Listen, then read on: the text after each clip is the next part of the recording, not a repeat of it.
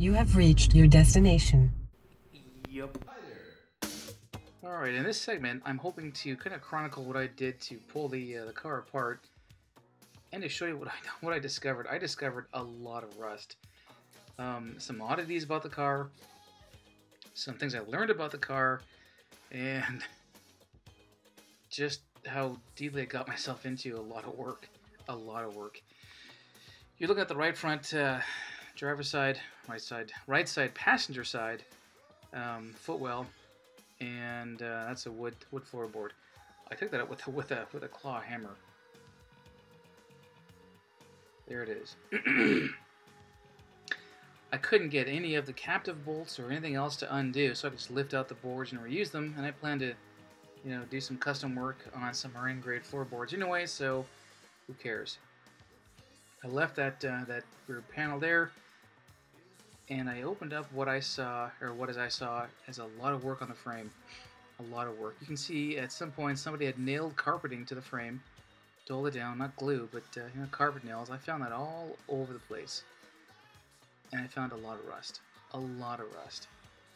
At one point, at a future episode, I will have shown how I had this thing sandblasted and just how much rust there was. I did a lot of repair to the car before I took the body off, so that I didn't take the body off in two pieces. And you can see a lot of rust. A lot of rust. Hadn't taken out the engine and transmission yet. And there's the left side. Again, a lot of carpet nails. A lot of carpet nails used directly into the frame. I don't understand that. And a lot of what you're looking at there, I had to replace, fabricate, weld in, and just redo a lot of that. A lot of that. Now, mid-screen there, you'll see a split in the middle there. I had to repair that too. I think that was an artifact of some rear-end collision. And looking through to the left side of the trunk, you can see the hole that I had mentioned in a previous episode. A lot of rust on, a lot of surface rust on a lot of what I've since taken off and put back together. There's the rear end. A lot of stuff on the garage floor. I'm more or less looking at the state of the rear end and the amount of rust, surface rust, that was on that thing.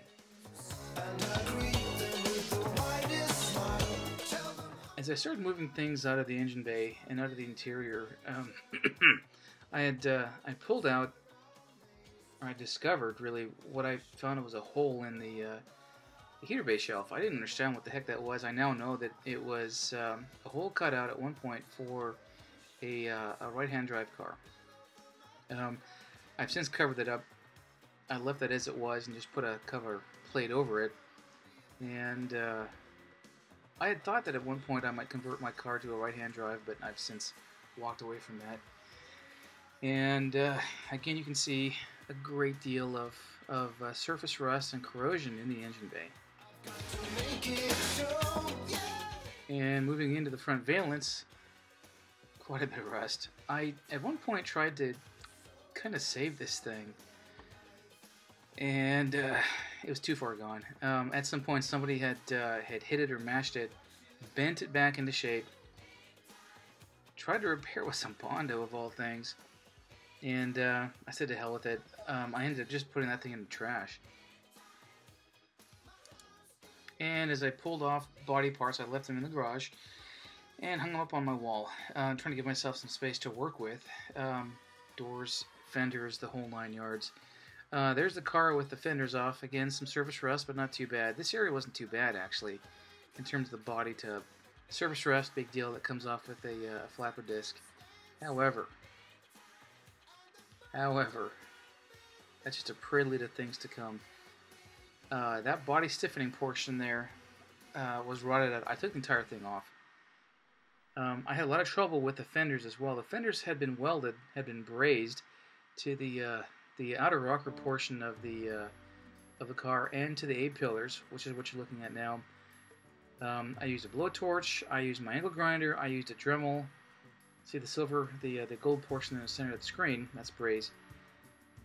I had to pull all that apart and keep the fender because I wanted to keep the original fender size to the car. And there's the left side there. That left side had a lot of rust, as you can see. I spent a lot of time trying to undo that, pull things off. In some parts, I just said hell with it, took my angle grinder and cut it all out, and polished up the vertical surfaces as best I could for new bits, and call it a day. A lot of rust there. From what I've read, Abington didn't do a great job on rust-proofing their cars, nor did they paint these interior bits, and they rust from the inside out. Yeah, that A pillar there I didn't replace. Didn't need to. Both B pillars needed to be replaced because of the rust, and you'll see that here in just a second. Here are the fenders, the front ones. A lot of surface rust on the interior, but not too bad, I thought, until I started to really dig into them, and you'll see that in a different episode. A lot of surface rust, and some work I had to do there. A lot of work I had to do there to pull out a lot of rust. A lot of rust.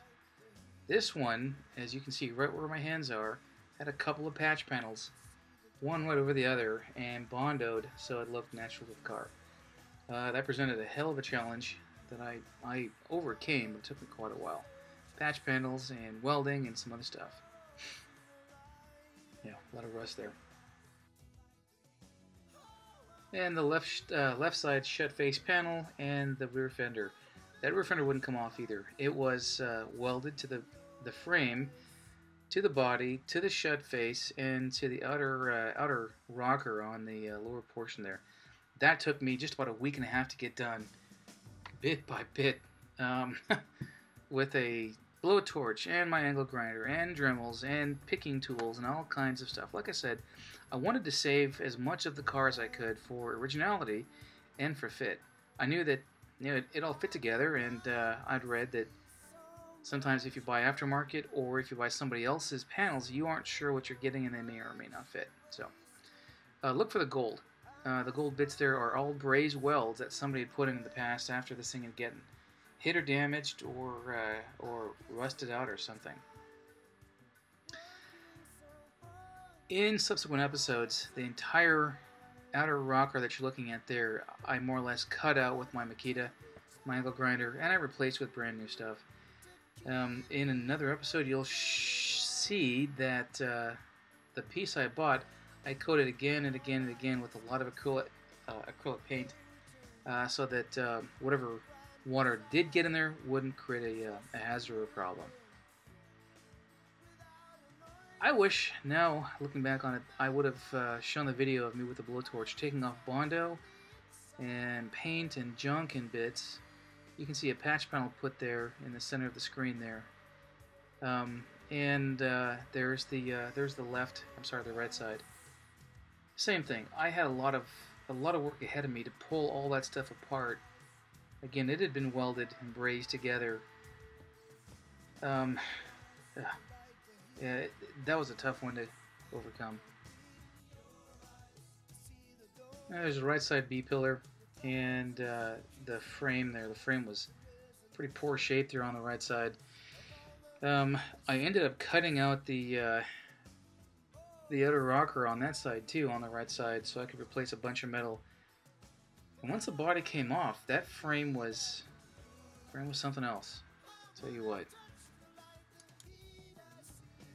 Once the right side rear fender was off, I got a really good look at what I was after and what I was in for, and you can see quite a bit of rust there. Quite a bit of rust. You can even see some of the dust sparkling in the screen there.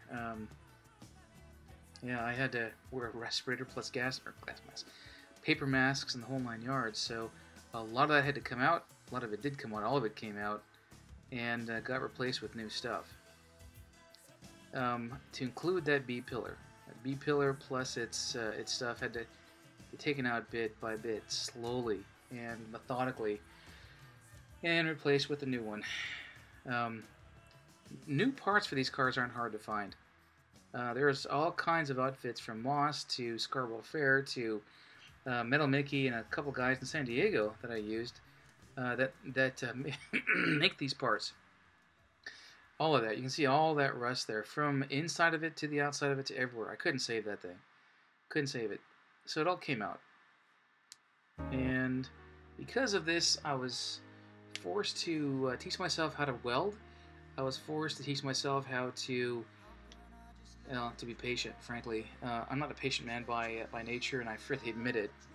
And having to go through all of this taught myself patience and how to go through things bit by bit and with a lot of research.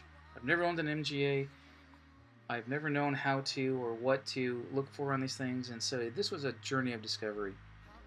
So there's the fender off, and you can see that at one point there's a lot of rust that had been patched over. You can see that I can pull it right out. That's awfully easy. And I ended up having to put a patch panel on that entire thing. Grind off the entire bottom portion of that, weld on a new one, and go from there using the same fender. Surface rust there, quite a bit of surface rust, and quite a bit of work I had to do that you'll see in a subsequent episode to repair this fender. It was a pain in the ass. And the left side B pillar was in much worse shape than the other one was. This one came apart in pieces. A lot of oxidation, salt and rust inside that thing and throughout. There's no way I would even want to try to save that. And you can see where I'm pulling bits and pieces off of it without doing any prep work to it. Quite a bit of rust. And I don't mean to complain about the rust. I don't mean to complain about the car. Any older car that's not gone into a restoration like this is going to need a restoration like this. I've had a lot of fun with this car, honestly. Getting into my garage where it's 50 degrees or upper 40s. My cat's milling around and trying to help, and me grinding things out and fabricating and coming up with pieces, and it's been a lot of fun. Yeah, there's a piece of the A pillar coming off. I'm sorry, the B pillar. And again, a lot of rust on the outer rockers. This is an endemic problem with MGAs. It's a pretty common problem with MGAs. And the saying goes, if you've not replaced that, then you're going to have to. Or if it's not been replaced in the past, it will need to be. You can see the red that the car was when it was when it left the factory. The white that was in the previous episode is a respray, and the red was the original color. And pretty much every time I got into the garage, I had a helper. That one I got when I was stationed in the Middle East. I brought him home with me. You're looking at the rear fender again, and again all the rust, a lot of rust. And that one had a repair patch panel as well that I had to cut off and replace. You can see that somebody had just brazed over old stuff with new stuff, and it rusted. It rusted and turned into a ball of hair for me. Yeah, I'm tapping the fender, looking for rust bits, and hearing hollow thunks as I hit it with my my wrench there. And again, more and more and more rust. Quite a bit of it. Look at that. Yeah, that's the left side. Left side had a lot of... Actually, the left side was much more rusty than the right side. Not that it mattered because it all got cut out and replaced. So here's the car with the bumper off. The bumper took a while to come off. There's the interior with the floorboards out, and some of it cleaned up off my garage floor. The front valence with a lot of rust on it, ended up throwing away. Another front valence picture with some Bondo there on the floor, and the front of the front valence that was in pretty sad shape. Hood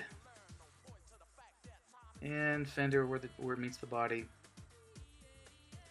A lot of fender issues. You can see some Bondo there that got used as a repair. Another rear fender, and the car without the front fender. A lot of rust there. Inner fender, a lot of rust. Lots of rust. And where it was brazed onto the car and the outer rocker on the right side. Some damage there. I'm not sure where that came from, but I've since fixed that. Again, you can see some brazing and some welding there. A lot of brazing and some welding. The car came as one big piece, and I had to pull all of that apart. Lots of work there. B-pillar on the right side. There's the right side, I think. Right side again, a ton of rust. All that got repaired and replaced. Replaced and replaced. Period. Yeah. There she blows. Lots of rust there. Like I say, repair pieces weren't too awfully expensive, and they were easily found. I found them on eBay and through the different forums I'm a part of, and word of mouth and so forth. Heater assembly. And finding them wasn't tough. The inner portion of the heater assembly, the heater shelf, lots of work I had to do on that one. There's the right side. The outer rocker is removed again.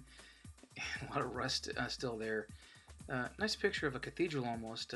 Atmosphere. The carpet tacks used to hold the carpet to the body.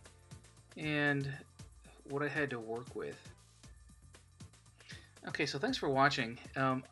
Next episode should be some of the repairs I'll be doing with the car and some of the other actions that I've had to do to make the car right to be pulled off the frame. So again, thank you, and next time.